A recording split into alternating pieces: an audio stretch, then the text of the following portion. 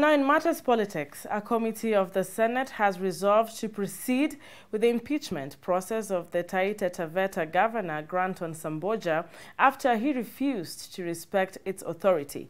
This is after the governor obtained a High Court order restraining the Senate from proceeding with the process. The special committee rejected objections from the governor that the proceedings of the committee be stopped pending the completion of a case already pending in court. Efforts by Taita Taveta Governor Granton Samboja to halt the process by Senate Special Committee from investigating the grounds raised by MCAs to impeach him have today hit a snag.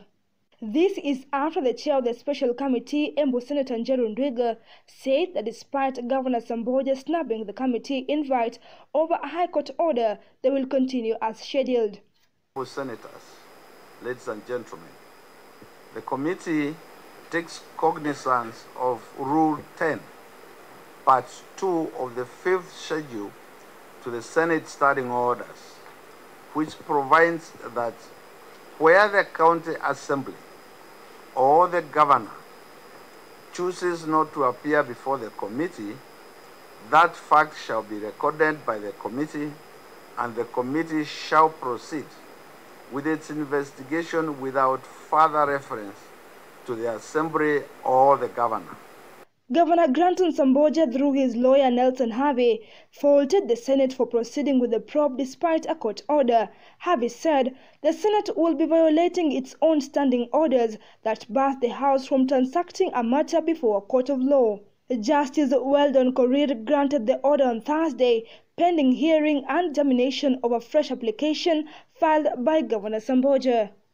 Sub judice, in the manner understood in the practice of law, is that where a matter is pending before a court of law, no other individual should deliberate upon it with a view to arriving at an outcome either similar or dissimilar to the outcome intended by a court of law.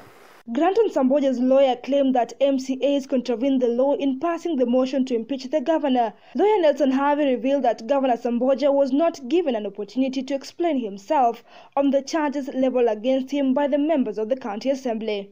In the charges read before the committee, the county assembly accused the governor of misappropriation of funds and failure to use the county budgets prudently. They further accused the governor of failing to complete projects initiated by the previous governor for political reasons and failure to submit before the county assembly an annual report on the implementation of the budget. The governor has never submitted an annual report on the implementation status of the county policies and plans as prescribed by the law, thus making it difficult and almost impossible for the county assembly to keep track of development and service delivery in the county. This failure has equally denied the county a common direction towards service delivery and programs implementation in the quest to deliver the development agenda of the people of this great county of Taita Taveta.